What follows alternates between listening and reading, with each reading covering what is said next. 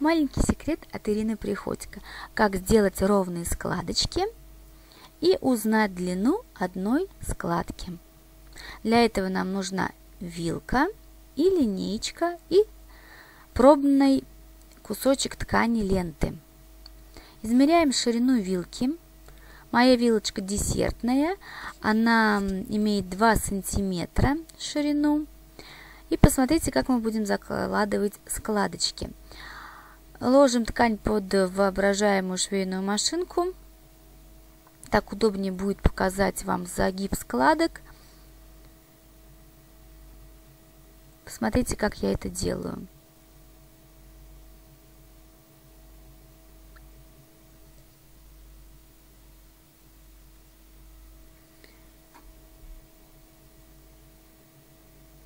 Складочки можно сразу загибать и проходить строчкой на машинке. Только, естественно, нужно предварительно выравнивать их, делать ровненькими. Теперь узнаем, какова будет длина одной складочки.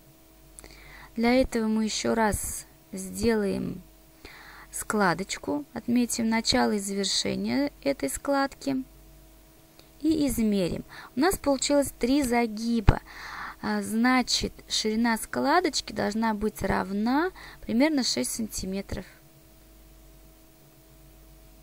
Так оно и есть. То есть вилка шириной 2 сантиметра, делается 3 загиба и получается длина складки 6 сантиметров.